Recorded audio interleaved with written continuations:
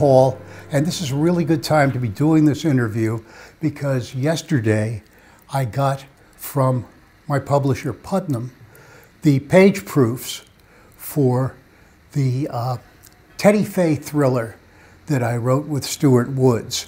I do a series of those, and that is a bit of a milestone because when that comes out, that will be my 50th published book.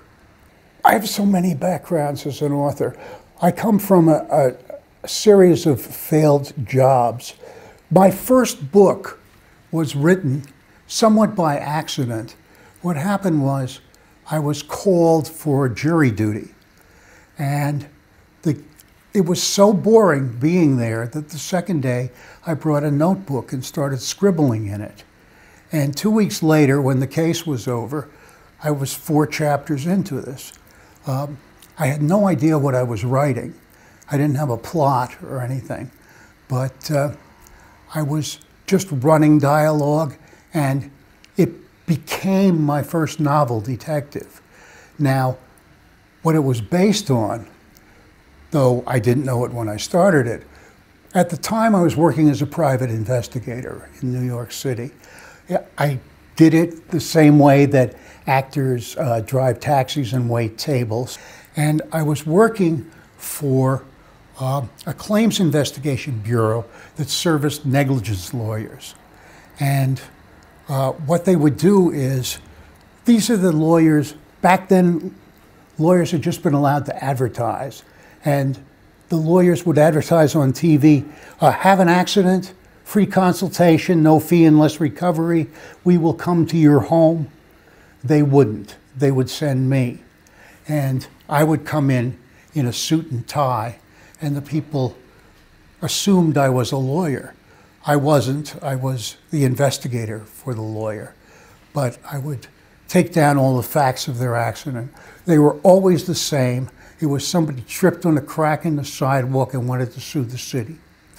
And I would have them sign a number of papers to get the police report, to get the hospital records, and the last thing I would have them sign would be a retainer of the attorney. And so I was posing as a lawyer, but I was a private investigator who was actually a traveling salesman. And this was my job as a private eye. And what I started writing when I was on jury duty was I took a guy doing my job and threw a murder at him because I was ill-equipped to handle it. I took the classic scene.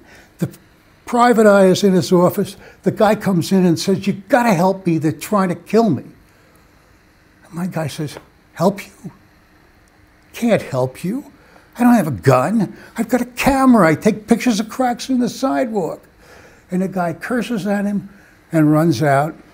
He is subsequently killed, and the protagonist feels terrible about it and spends the entire rest of the novel trying to make up for the fact that he could not help this man because he was not a real private investigator. That's the book Detective. And I wrote it while I was working as a detective. And I sold it, and it came out. The day it was published, I stopped being a private investigator. I had several sources of inspiration. The earliest was Perry Mason. My parents were both English lit teachers, and after a hard day of teaching the classics, they would come home, they would kick their feet up and whip out the latest Perry Mason paperback and read it. And I was a 10-year-old kid, and I found this absolutely fascinating. So I picked one up and read it, and it was wonderful. So I immediately started saving all of my money and going up and buying Perry Mason paperbacks. As a 10-year-old kid, they had really lurid covers, and the salesgirls looked at me funny, but I was in heaven. This was fantastic. When Gardner died, which was in 1970, I immediately started writing a Perry Mason murder mystery. And I applied to Earl Stanley Gardner's widow for permission to use the character. And she wrote back and said, "You creepy kid, what makes you think you could do that?" That was the first impetus, was I want to be Earl Stanley Gardner. I want to write like Earl Stanley Gardner. I want to write Perry Mason. Now, what happened later, when I wasn't allowed to do that, before I wrote my first book, in the 80s, something else happened. I happened to read Looking for Rachel Wallace by Robert B. Parker, a Spencer novel, and it was fantastic. It's a very simple book. He bodyguards a radical feminist. They bicker, she fires him, she's kidnapped, and he spends the rest of the book looking for her. Sounds dull. It was terrific. And I thought, wow, what a great way to write Private Eye. Short time after that, I saw Parker interviewed on TV, and they asked him, "Why do you think people like your books?" And Parker said, "Well, I think I like the way the words sound." The interviewer said, "Huh?" He said, "Yeah, if the words sound good, people like reading them. And I think they like my books because they like the way the words sound." And I said, well, I thought, gee, nobody reads this stuff out loud. What is he talking about? I took out Looking for Rachel Wallace again, read it again, and he was absolutely right. The words jumped off the page, there was a rhythm, there was a pace, and it just flowed. And when I started my first book, Detective, sitting there on jury duty, I had no plot, I didn't know what I was going. The only thing I cared about was I wanted it to sound good. And that was a huge influence on my writing, was the books of Robert B. Parker. In terms of giving up, quitting, I've never wanted to quit, but I've been quitted against. In other words, I have had publishers drop me right and left. I have found myself in a position where I don't have a job because no one will hire me. I write books that are well reviewed, but no one reads. And after a while, the publisher finds out. The publisher says, "Oh my God, we're paying this guy a lot of money and nobody's buying his books. Why are we doing that?" And then they stop doing it. And then I have to reinvent myself and try again. I've done that many, many times. When they stopped buying the Stanley Hastings Private Eye novels that I write, I couldn't get a job anywhere. No one would touch me. I was poison, living death, and so I sat down with my agent and we tried to come up with something else just to keep going, because at that point I'd written 18 books and I wasn't done,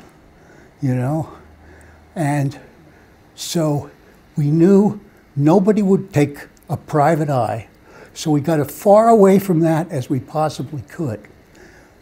We came up with, how about a little old lady who lives in a small town in Connecticut and has a nationally syndicated crossword puzzle column and solves crime on the side. Sounded good. It also sounded very much like Cabot Cove, but sounded good. I couldn't live with it. I had to do something to it.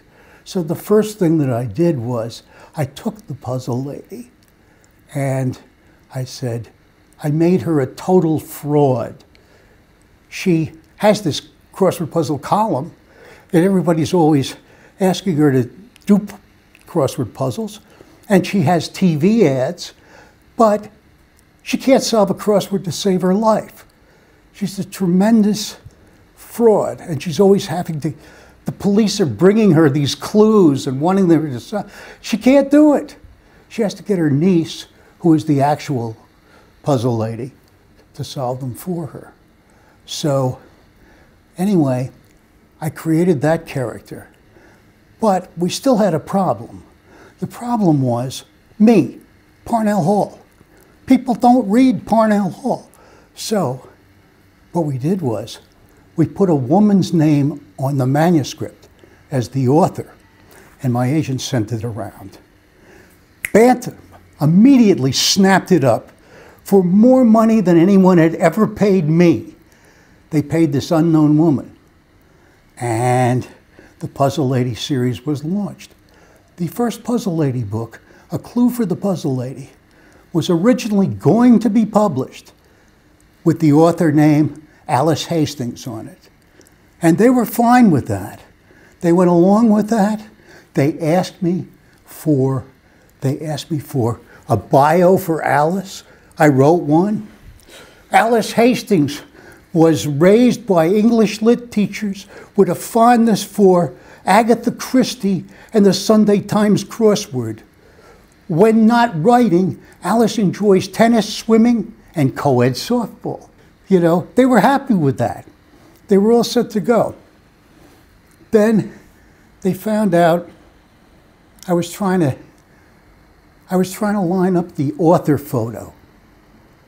And they said, wait a minute, this is not going to work. And I got a phone call from my agent saying, they're going to put your name on the book. And I said, I don't think that's a good idea, you know. I really think Alice would sell a lot better than I would. And they said, well, no, we don't want to make this a big joke. We don't. So they did that, which broke my heart. I wanted to be Alice Hastings. I wanted to do the whole Tootsie thing and get on TV and pull the hair off and all of that stuff. No, they wouldn't. So anyway, the first book came out. It did very well. Developing new plot lines is never easy. I found that out early on. When I started my Stanley Hastings series, he was a guy working for a negligence lawyer like I did. And fourth book into the series, he calls on one of his clients, and they're all the same. They broke their leg, they slipped on a crack in the sidewalk. So the office girls call him, say, here, we've got a case, go see so-and-so, and sign him up. He tripped on a crack in the sidewalk. Stanley goes there and finds the client dead. So he calls the police, and they come, and now they're interrogating him. And the police say, so how did this happen? And Stanley says, well, you know, I got the phone call, and they sent me here, and I came up here, and the guy was strangled, you know, and he's a black man. He has a cast on his leg, and he's lying. This is in Harlem, and I'm writing that. And suddenly I realize I have written the exact same scene in my second book in this series. This is the fourth book in this series, and I'm already totally out of ideas and repeating myself. And I just can't, I don't know what I do. I mean, it is very difficult to dredge plots up, and I always face the blank page starting a new book with writer's block. I always have writer's block. I have no idea where I'm going. But I say, this is my job. All right, let's start writing and see what happens. Authors have different ways of researching novels, and they'll all tell you something different. I'll tell you what I do. I don't. I write what I know as opposed to what I can learn. I learned this early on. In my very first book, I had a problem because Stanley was calling on this guy who wasn't, he was an art thief, and he had a room living room that was just hung with fantastic, valuable paintings. And I thought, I know nothing about art. How the hell am I going to describe this? And do I go up to Columbia? Do I call so-and-so? Do I do? And then I said to myself, wait a minute. Why am I being so pretentious? Why does Stanley have to be any smarter than I am? So I had Stanley walk in there and say, I don't know anything about art, but it'll look good to me. And I'm one with the scene. I develop plot lines from anything handy. And for the Stanley Hastings books, it usually started with the title. All of the Stanley Hastings books had one-word titles. Shot, juror, detective, client, all the way up until the 20th book in the series. The Edgar Awards are the mystery awards that are given every year that's named for Edgar Allan Poe. The Mystery Writers of America give out the awards in April. There are nominations are made, and the awards are announced at a banquet. It's like the Oscars. And I was nominated for my first book, which was a shock to me because I didn't know about any of this stuff. The writers that come along these days, they all know everything about it. They've all been to the BoucherCons, to the Left Coast crime conventions. They've all been there pitching their book, getting agents, the unpublished authors, until they finally get published.